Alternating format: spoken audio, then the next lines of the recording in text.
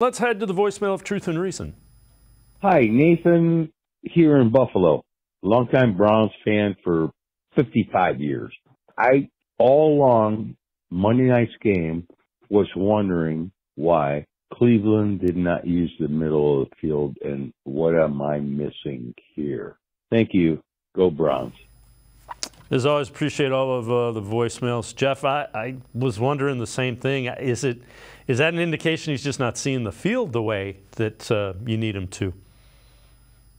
There was certainly something that you saw from week one when Pittsburgh played the San Francisco 49ers. Brock Purdy attacked them over the middle, and that was one of the things that was able to contain the Steelers' pass rush that day. They didn't, I'll be honest, they didn't call a lot of it, and what they did call was deeper ones. They didn't call shorter, quick-hitting ones, which is kind of where San Francisco made their money against Pittsburgh. And then just, is he not seeing it? And again, is he trying to make 10-point drives, which are never going to happen? They need to work on it, and that's where the guys like Elijah Moore are supposed to win. You know, he's supposed to play, find a place over the middle, settle, and then use his legs to get more yards. I think they just, they think they have a great amount of talent, and they do.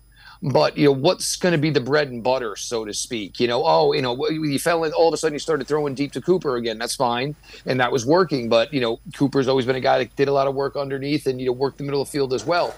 David Njoku is somebody that they just really can't get highly involved here right now. Maybe Kareem Hunt come running some Texas routes could be something that could aid this team.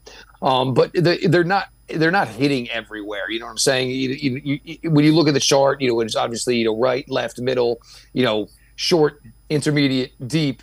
They're not hitting everything. And that's something they really got to start working on because, it felt, and obviously we heard TJ Watt say it, that they know what's coming at times. And anytime a defense says that about you, it means you're not putting enough on film to concern them.